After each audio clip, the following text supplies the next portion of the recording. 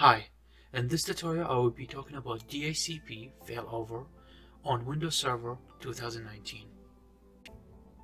DHCP Failover in Windows Server 2019 is a feature that enables two Microsoft DHCP servers to share service availability information with each other, providing DHCP high availability.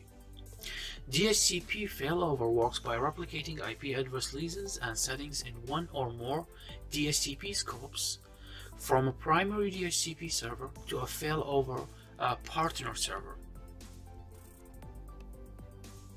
When two DHCP servers are configured for failover, they will share scope information, including all active leases.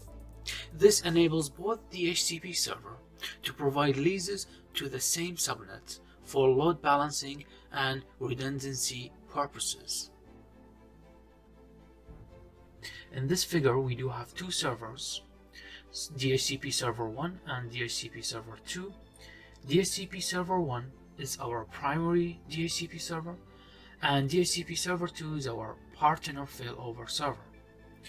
So, by replicating the IP address leases and settings of DHCP scopes from a primary DHCP server to a failover partner, we are creating a DHCP failover cluster.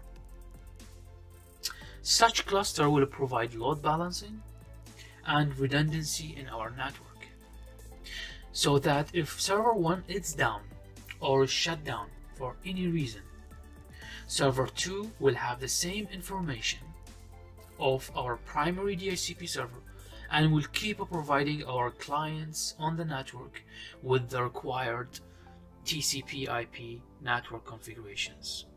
This is basically our DHCP failover network diagram.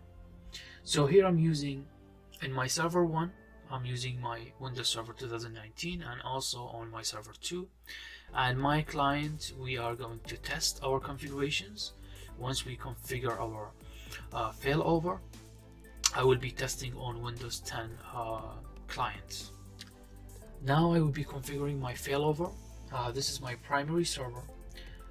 Open your server manager, click on tool from the top right and select your DHCP manager. Once the DHCP server window is open, double click your server, expand this one, select IPv4, right click and configure failover. And this is my scope available, so this is the network ID 192.168.1. Click next, type in the IP address for your partner server, so 192.168.1.2. this is the partner server. Click on next. So create a new failover relationship, so the relationship name, and in the mode select hot standby. So hot standby, making a primary server and a passive secondary server.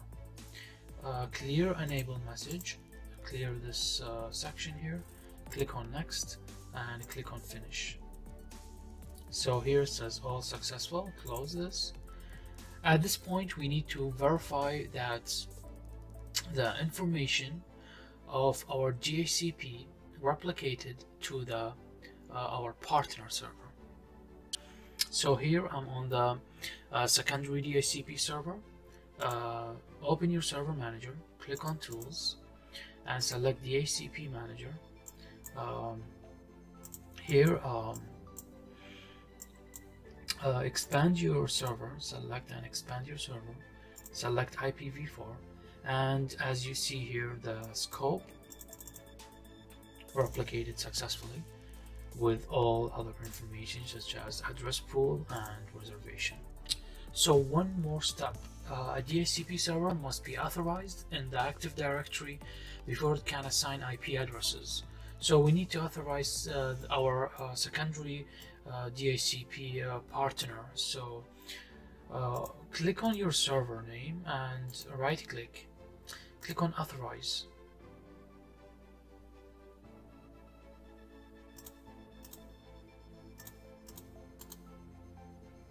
Then right click, click refresh, and now it should be authorized.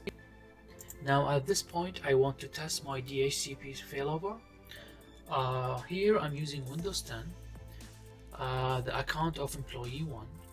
So if you type in from the command prompt ipconfig /all, I will see my DHCP server and the IP address.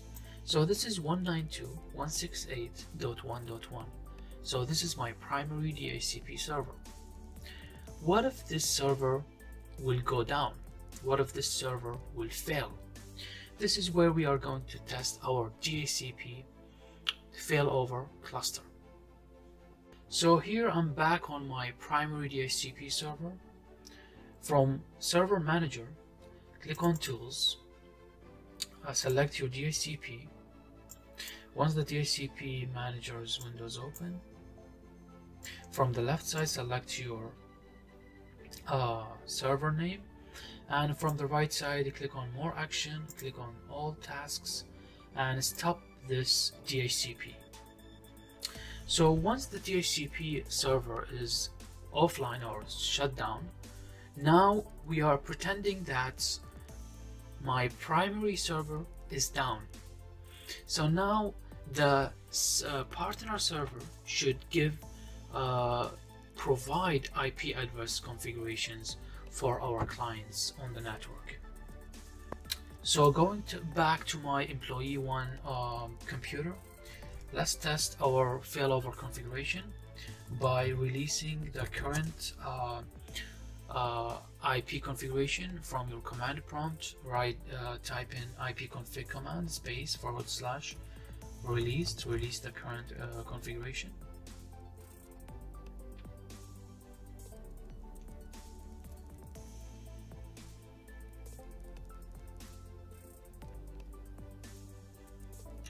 Once it's released, again ipconfig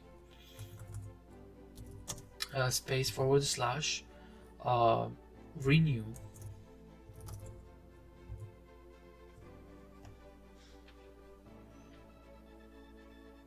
So as you see, we received a new IP address with a new subnet and default gateway.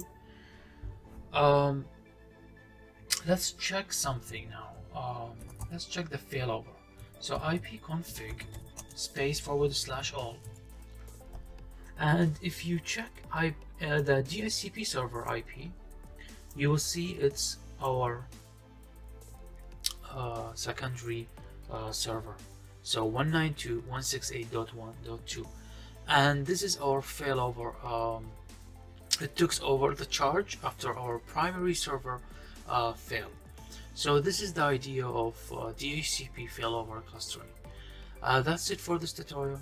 I hope you enjoyed, and talk to you later. Bye.